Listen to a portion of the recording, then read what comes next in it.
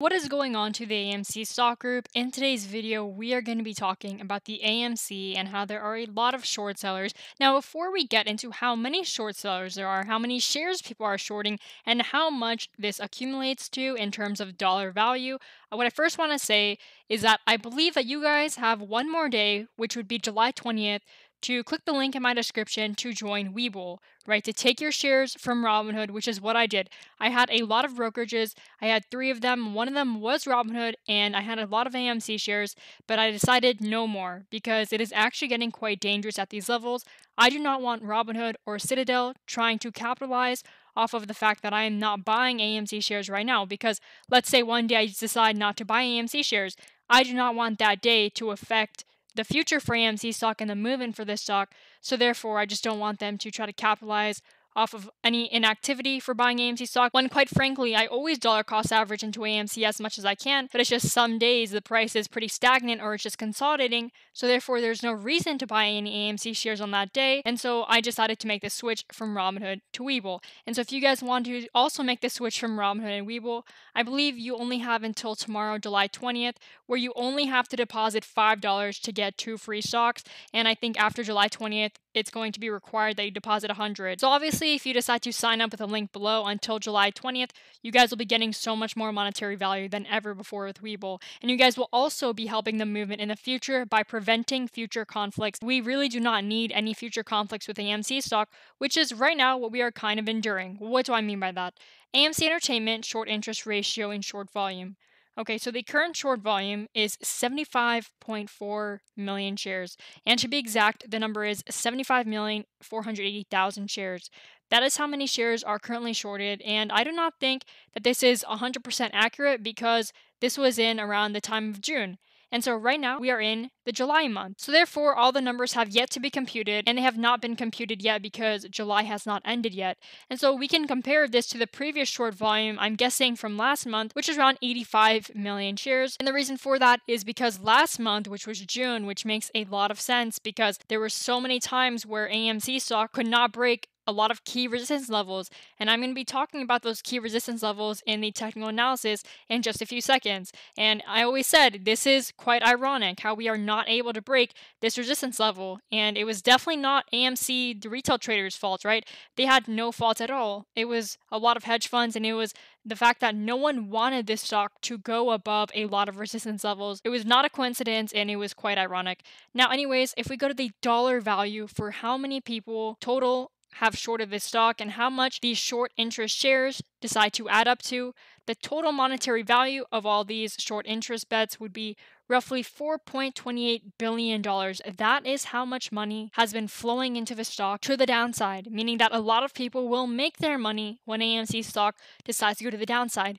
But wait, guys, there is good news. Why does this matter? Well, obviously, if there is $4.28 billion that a lot of people are betting against AMC stock right now, what does that mean? Before we explain why this is actually so good for us and why it is so good that we have a lot of short interest right now and that there are 75.48 roughly million shares that AMC currently has, we can see the trend lines real quick about how Q1 to Q2. To understand these trends is also really good because this will also relate back to the concept of shorting. And so in the beginning of February, we saw that there was only $270 million worth of people betting against AMC stock. This number has exponentially risen over the past few quarters. It went from 270 million and now it is at 2.67 billion. This was in May. Then it went to 5 billion and right now we have a slight decrease to $4.28 billion. This is still a lot of money, so do not get me wrong.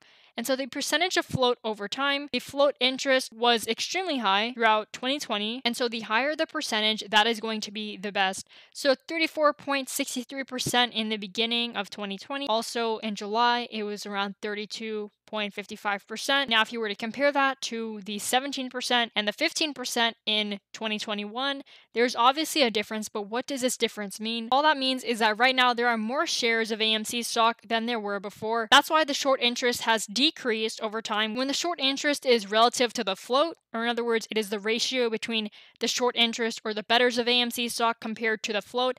That is why you see a downtrend from 2020 to 2021, because as I said before, the short interest was increasing, but why all of a sudden does it say that it's decreasing as a trend line? And it's really not, because AMC stock, remember guys, they did dilution, and when you have dilution, there's actually more shares available in the market. So therefore, when there were less shares available in the market, this was around 2020, the short interest was higher than it is right now. Right now, the short interest is going to be seemingly lower, and that is only because there are much more shares available in the market, or in other words, the float has increased for AMC stock, and when the float increases, it is quite difficult for the short interest to be near the same level of the float percentage for AMC stock. And this is not just for AMC stock, it's for a lot of stocks. And AMC stock does not have a 95% short interest. I think the short interest on AMC stock is around 18 to 20%. So therefore, these percentages make a lot of sense. And now I'm going to be talking about the concept of short selling, because I still believe that not everyone understands how significant of a concept this is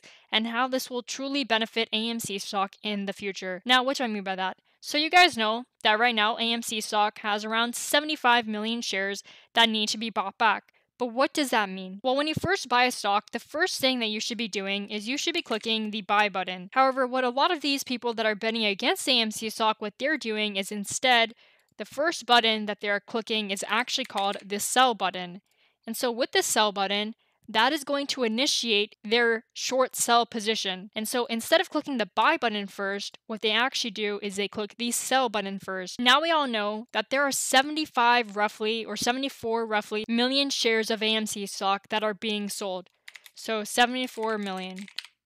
And this is going to be roughly, right? Because we do not actually know exactly how many shares are being shorted right now. And so therefore, with all of these shares that equate to billions upon billions of dollars, this needs to be bought back. Otherwise, the people who spent billions upon billions of dollars will not be able to cash out on their position. Because right now, we all know that these people are making a lot of money.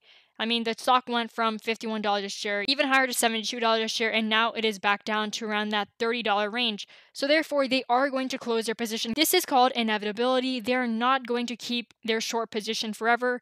That would make no sense whatsoever, and it is actually quite dangerous for them, the people who are betting against AMC stock, because if they keep their 74 million shares forever to the downside, what happens if AMC decides to break out of the $38 level? What is going to happen is that is going to create fear on their position, and they're going to close out just because they made enough money, and so they want to close out, and then they want to day trade another stock, or they may want to bet against another stock, not AMC, because the potential to capitalize off of the fear, the potential to capitalize just basically because the downtrend for AMC stock is over if it were to break that $38 resistance level. So ultimately, that is the concept of betting against the stock. I will make more updates for AMC stock for where I see the share price going tomorrow, which is July 20th, which is also a Tuesday. So thanks again for watching, guys. I'll see you guys in the next video.